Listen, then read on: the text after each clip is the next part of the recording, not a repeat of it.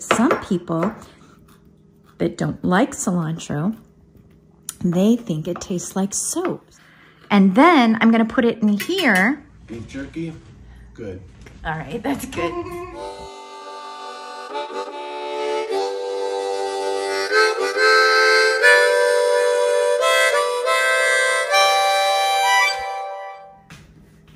Let's talk about beef jerky. Because today I'm gonna try to make beef jerky. And let it be known that I've never made beef jerky in my entire life. I have no clue.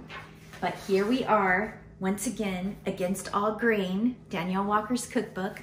She has a recipe for beef jerky. And I'm gonna try to do it today. And for the first time, I'm gonna do it with you. It's so crazy because Dylan, our second born man cub, he, is struggling with his ulcerative colitis. And so we are trying to make all these good foods for him, gluten-free, grain-free, dairy-free, sugar-free. It's no fun, honestly.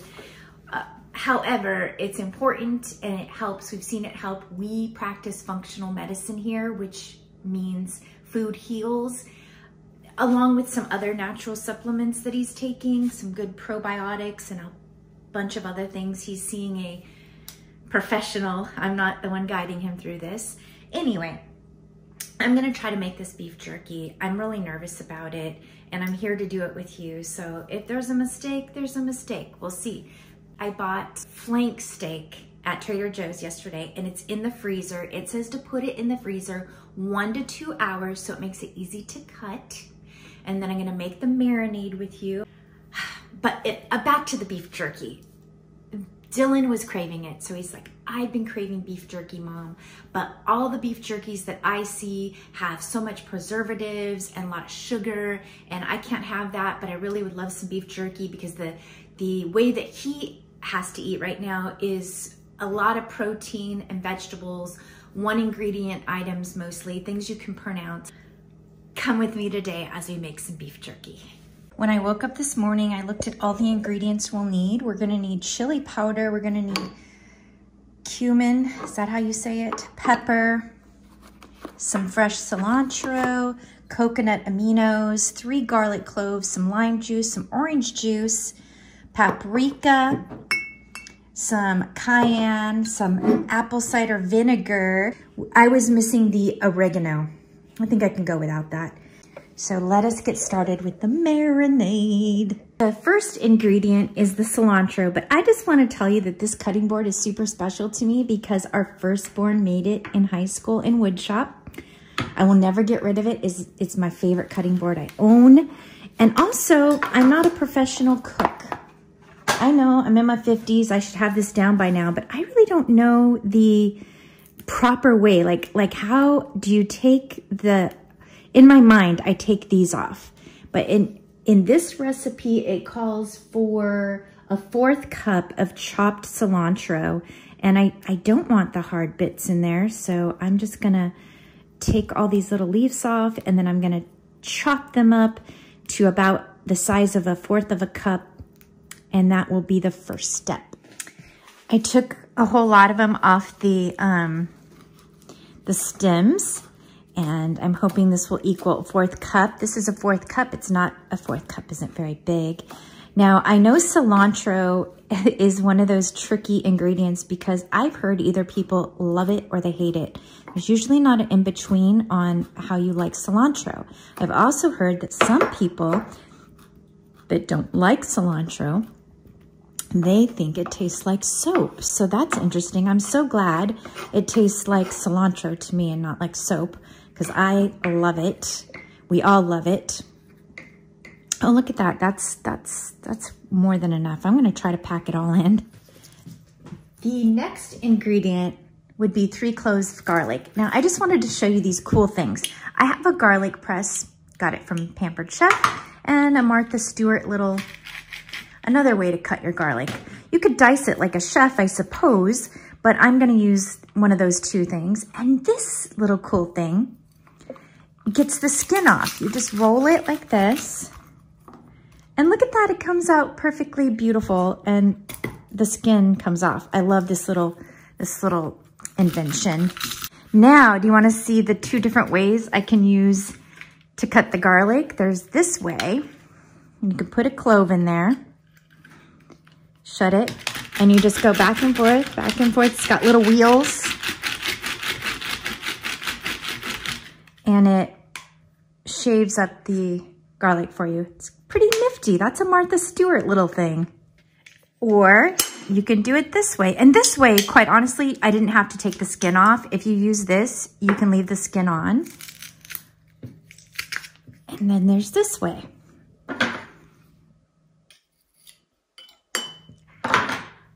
Or, I suppose, there's this way. You could just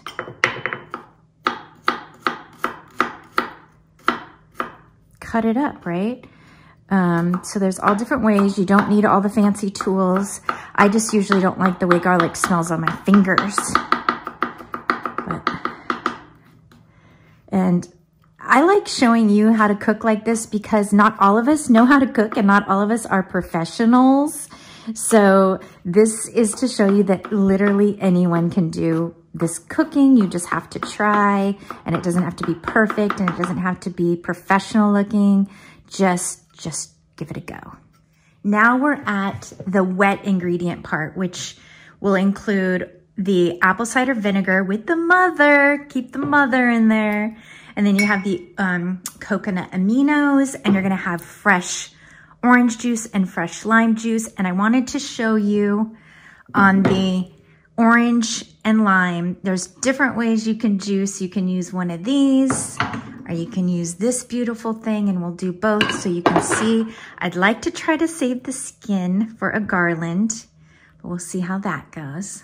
So let's juice. We'll cut the orange in half. I have to smell it. Oh, it smells so good. I love the smell of oranges, citrus in general. So we're gonna do we'll do this kind of, which creates a little bit more pulp, obviously, but I'm just gonna do this. So there's some orange juice, and here's the other way. And I don't know the proper way if you put it in this way, but I always put it in this way. Thank you, Alexa. Please turn off. That was my, Alexa, turn off timer. That's my timer to take the meat out of the freezer. We need 2 tablespoons of orange juice. So you need 2 of these. I'm gonna put all my liquid ingredients. I'm using my left hand, that is really crazy. I'm gonna put all of my ingredients in this jar, the wet ingredients, while I'm measuring. So there's your 2 tablespoons of orange juice.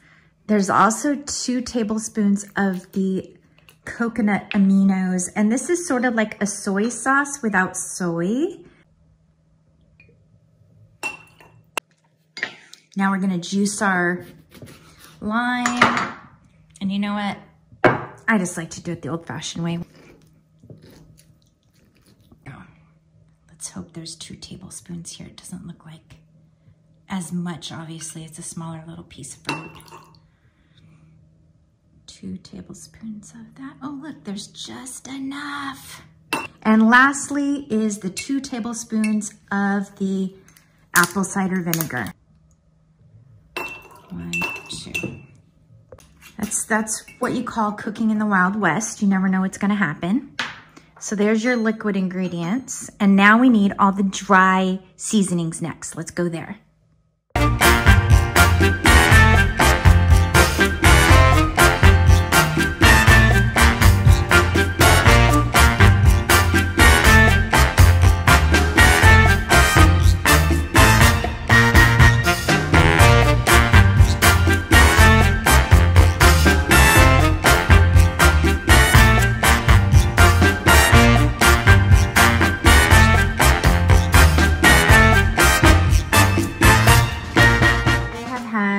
The flank steak in here for 2 hours. Take it out and we're gonna cut it up. Look at that. Oh gosh, $17.24. No wonder beef jerky's expensive. Wow. Now I'm supposed to cut these in little strips. And you're supposed to trim the fat because that is not good to keep on there or it'll spoil after drying. Slice against the grain, yeah. So I'm gonna go this way. I'm not gonna go with the grain. I'm gonna go against the grain, and let's see how this goes. Oh, so far that's nice. Maybe it's gonna be thick jerky. I'm trying my best to go thin. Oh, that's too thin. Okay, that's ridiculous. There it is. I'm not sure how to cut off all the excess, you know, fat, as they say, because it's so thin. But I guess, like on that piece, you could just kind of cut this that little bit off. So I'm gonna trim some of the little extra pieces of fat off like she said to do. And what I'll do is I'll just go an hour and then I'll set the timer and then I'll come back and flip it and I'll do that. It says to marinate. You could either marinate it for 4 hours or you can marinate it overnight. And as you see, I have different thicknesses going on here, but this is my first time. It's super intimidating and I'm so curious if this is actually even going to turn out. I cut a lot of the fat away, but the very end obviously had a lot of fat on it, but I'm just gonna marinate it anyway because I just say, we'll eat these fatty pieces first so they don't spoil. And now it's time to add the marinade. And I wish you could smell it because it smells really good and I'm hoping it covers it all.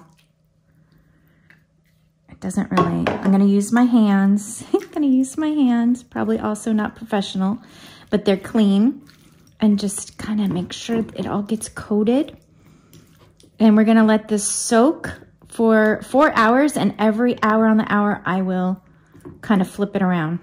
I started marinating this morning. It is now 3:30 in the afternoon. So I'm gonna pat it off. I'm gonna put it on this tray.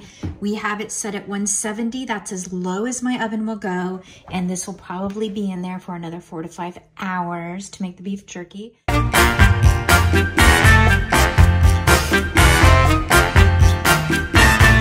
have it all laid out on the rack.